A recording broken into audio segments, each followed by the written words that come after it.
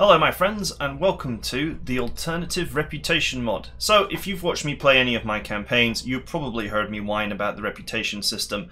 Specifically that it does not allow you to just take contracts whenever you like, as in you might be ready for 5 skull missions, you might be ready for that challenge, but you can't take on that challenge because you don't have honoured reputation with X, Y or Z faction, so you end up being unable to play the game's content, and that's just really very frustrating.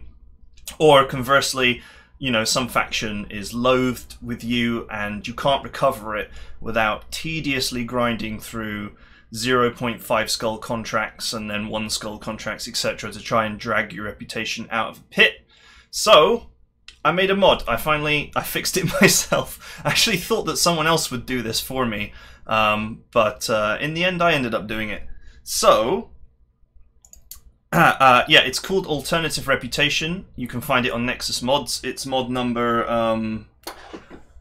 467. I can barely read that. I need to put my glasses on. I wear glasses, something you didn't know.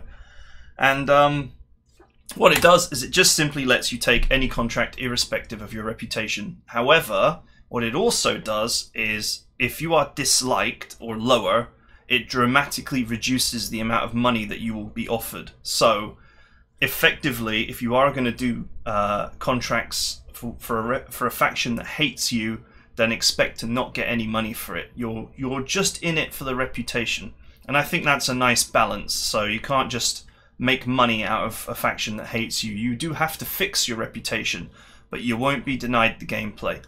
And that is it. That's all it does. Just grab the mod and dump it in your mods folder, and it's been designed in such a way that it'll work with every mod pack. Just drop it in your mods folder and you can play it with Bex CE, for example, and it'll work just fine.